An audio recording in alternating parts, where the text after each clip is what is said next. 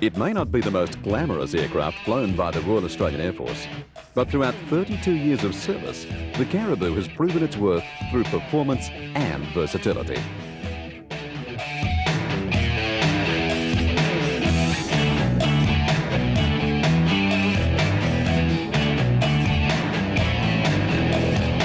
I'm Wing Commander Benjamin. I'm the commanding officer of number 38 Squadron. The Caribous were introduced to Australia in 1964. They had a baptism of fire. They went immediately into a conflict in Vietnam and proved their usefulness on short takeoff and landing in support directly of the Army in the battlefield. The Caribou aircraft, operated by 35 and 38 Squadron, is still the most amazing short takeoff and landing aircraft in the world today. Jump complete. G'day, my name's Jeff Hill. I'm a flight engineer on the Caribou aircraft. Caribou has two Pratt & Whitney 1,450 brake horsepower 14-cylinder radial engines. It gives it a very distinctive note and it earns a nickname of the gravel truck. Right turning.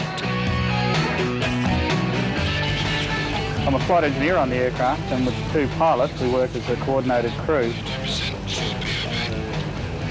My name's Warren Schmidt. I'm a flying instructor with 38 Squadron.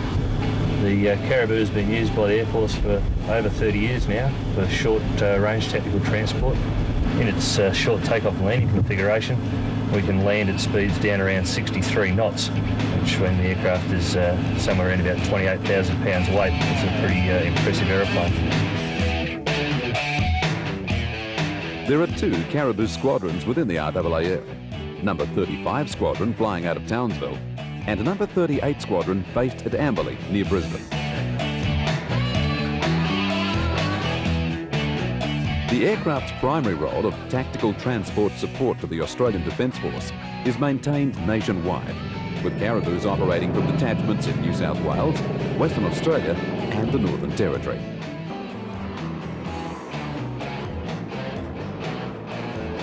Support for the Army involves supply-resupply airdrop operations, aeromedical evacuation and troop deployment.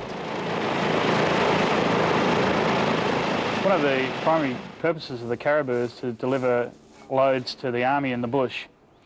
The one that the Caribou is really famous for is the LAPES, that is a low-altitude parachute extraction system.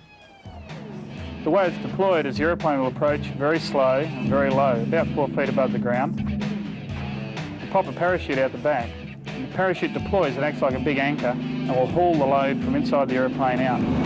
The load will fall under its own weight to the ground and skid to a halt. The aeroplane then flies away from the ground and from the load.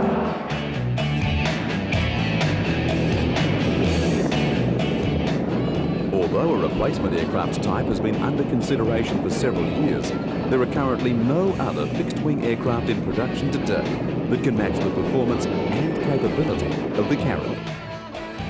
Consequently, the gravel truck will be retained in RAAF operational service until at least the year 2000. The Caribou, a unique performer in today's Air Force.